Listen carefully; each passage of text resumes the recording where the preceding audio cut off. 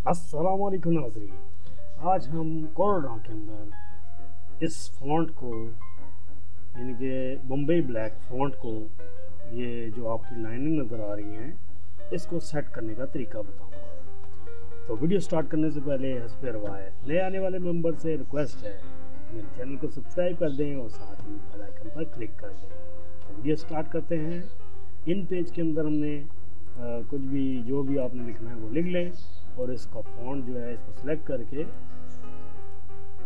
Bombay black कर दें।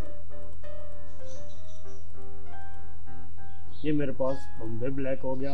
अब इसको मैं CorelDraw के अंदर लेके जाता हूँ। इसको मैं सिलेक्ट ऑल करता हूँ राइट क्लिक करके, फिर राइट क्लिक करके कॉपी करके इसको मैं हटा देता हूँ और इसको मैं पेस्ट कर देता हूँ। पेस्ट करने के बाद इसको मैं साइज कर देता हूँ 5x5।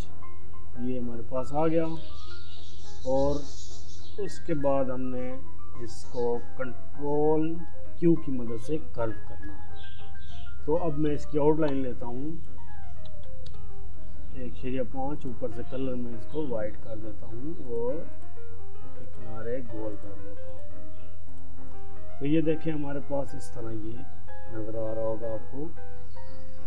तो ये मसला आ रहा होता है, नए जो होते हैं, जो डिज़ाइनर बन रहे होते हैं, तो उनको ज़्यादातर ये मसला आता है। ये इसके दो तरीके हैं।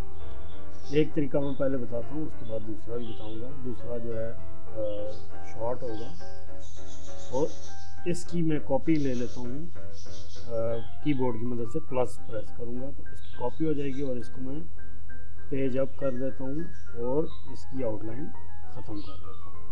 एक तरीका तो ये होगा। इसमें दो कॉपी हैं हमारी। एक तरीका होता है जिसमें आप एक ही उस पर कर सकते हैं, तो इसको मैं डिलीट कर देता हूँ। अब इसको हमने करना कि ऐसे है, अनग्रुप ऑल पे क्लिक करना है और उसके बाद यहाँ पे आपको वेल्ड का ऑप्शन नज़र आ रहा होगा, इस पे आपने क्लिक कर देना। तो ये देखिए, ये आपका बॉम्बे ब्लैक फ़ॉन्ट जो है सेट हो गया। वीडियो अच्छी लगी हो तो वीडियो को लाइक और शेयर करना मत भूलिएगा। Thanks for watching. मिलते हैं अगली वीडियो में।